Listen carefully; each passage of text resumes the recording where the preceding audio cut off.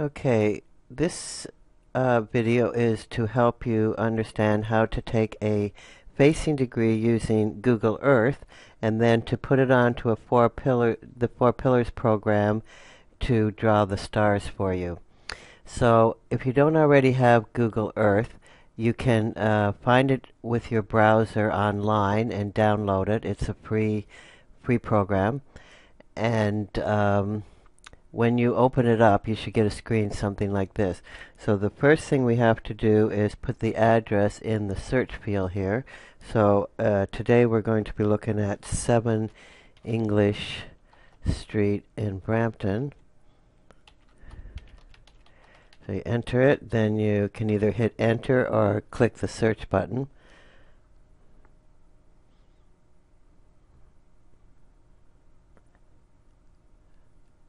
Now, when you get your picture, you can use the scroll button on your mouse to go to get macro and micro views. Now, this is really useful to see what the surrounding landscape is like in the form of rivers or streets, and actually even see if there's any water.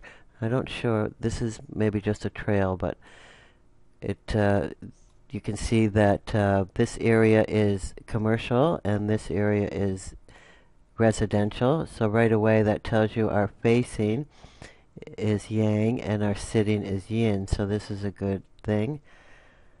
Going closer here, because now this is our house right here.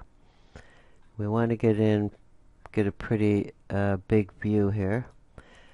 Now this is kind of fuzzy, so our degree could fluctuate several degrees because of the shadiness and fuzziness here of this picture.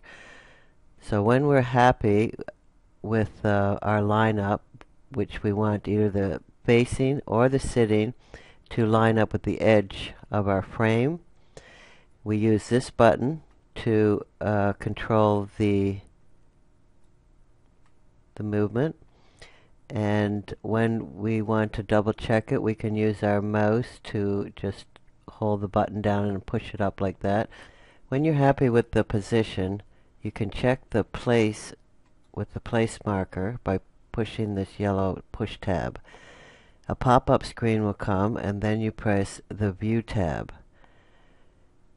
You see you have a heading of 46 degrees. Now you have to remember Toronto has a 10-degree declination, so you will need to add 10 to that, and that will give you 56.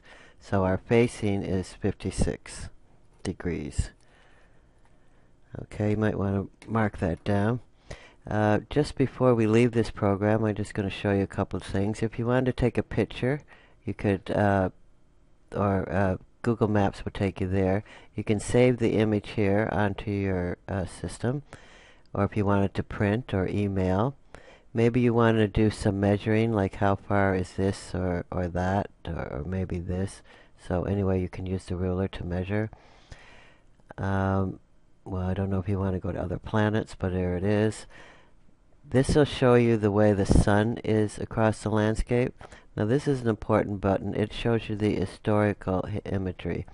So this will tell us that this was done in 2014, because they're done at different times.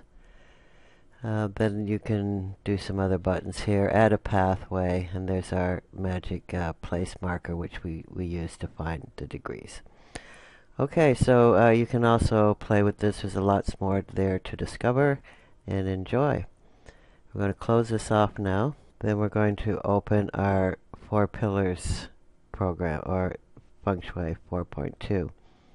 There is a cost for this program. You can find it at fourpillars.net. It's the one that we use in the Feng Shui Research Center, but of course you can use whatever one you want, or you don't even need to use software. But if you did, you could get this one for a free trial of 30 days. When it opens, it normally opens in the I Ching program. That's this one here. They also have 9-star key and date selection. But we're going to do we'll be opening the flying stars. So with the Fine Star program, you enter your data. Now for this particular project, I have chosen 1945 because that was the year it went from a single residential home to a nine apartments turned into commercial use. So most likely the period did change because the use changed. So that would be a 1945 period, and the facing we just determined to be 56 degrees. Now the different colors coming up here, red, yellow, and orange, is how close it is to a void line. The red would be on a void line, and be very careful of those. So as soon as we get to 56, there we are. We can also put in the visiting stars, period, and year. These are the annuals. Annual in the year, period is every 20 years. There's your 20-year star, and that's your annual star. Now we want to go to the floor plan. And to open your floor plan, make sure it is in bitmap. If it is a JPEG, you can resave it into bitmap. That's the only files it takes. So it does take, it does take these files too. But bitmap is what you will need to for the floor plan. So I just have to go to where I saved it. That brings it in. Now I want to mark off my square. So I square it up. I don't worry about these pieces at the end. We don't worry about missing corners, because remember, chi comes from the 8 directions. It's not a location. We fly the stars. Oh, I made a mistake. I wanted to put in these stars too, and I didn't do it. I may have also made a mistake here, but in this case it was okay because my facing is there. So if I did make a mistake and I want to go back, I just hit the undo button. And yes, I want period, and yes, I want year. Now I'm going to mark off my square again.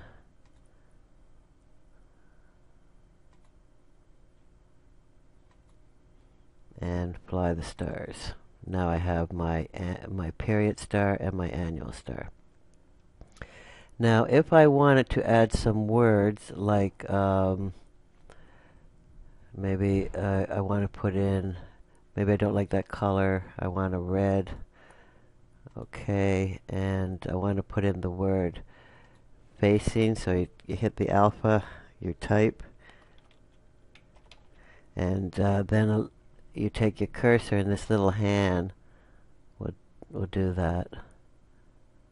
So you hit your type, you take your mouse, and so that's how you can use this.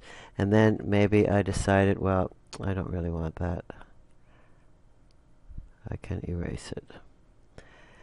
Or I can also erase these things, these as well.